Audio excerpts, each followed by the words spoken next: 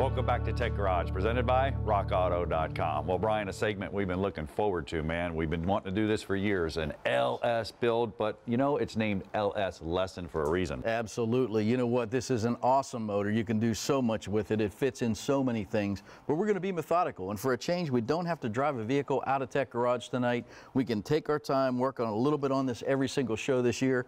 We're going to make a bunch of power, and we're going to do it on a budget. Yeah, absolutely on a budget. And the key word is, though, it's going to be right, and when it's done, man, it's going to run. So first thing, we're going to remove all the spark plugs, but you know, you don't want to just throw the spark plugs out. You want to take them out in a methodical manner, like Brian said, number them, look at them. That's the key. Take a look at this first graphic there. You actually see spark plugs. It's going to tell you a lot about what's going on inside of an engine.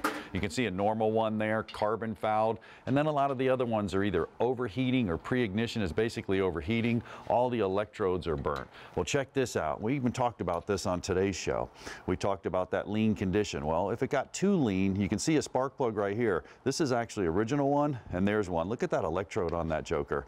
I mean, it's totally toasted off. That was a dead miss. Now, if that was happening in this engine, Brian, we got to really suspect that cylinder it come out of. Absolutely, and I love that. I love that pre-investigation, because what that tells us is, as we disassemble later on, we'll start to be looking very deliberately for evidence that we found right here, right now. So I'm all set up for our first compression check.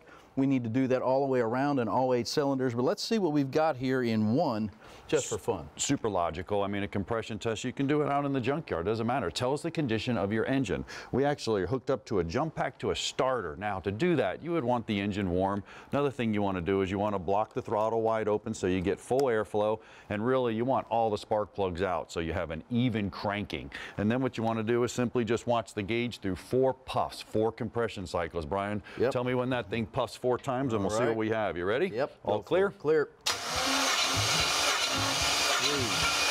4. Good.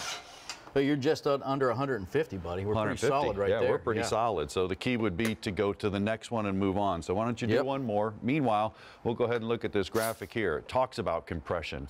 Well, if they were all close to each other and high, you're in good shape. But let's say, for example, they're all low. Well, that could be a timing issue or some valve problems across where it affects all the cylinders. If one or more was low, well, we're kind of isolating the cylinder there. Maybe a valve, maybe something going on that cylinder rings. Or if it was low, you can always do a wet compression test. You can put some oil in there, run it again, see if it comes up. If it comes up, well, then you got a ring problem. So we'll do one more. Ready? Yep, go for it. 1, 2, 3, 4.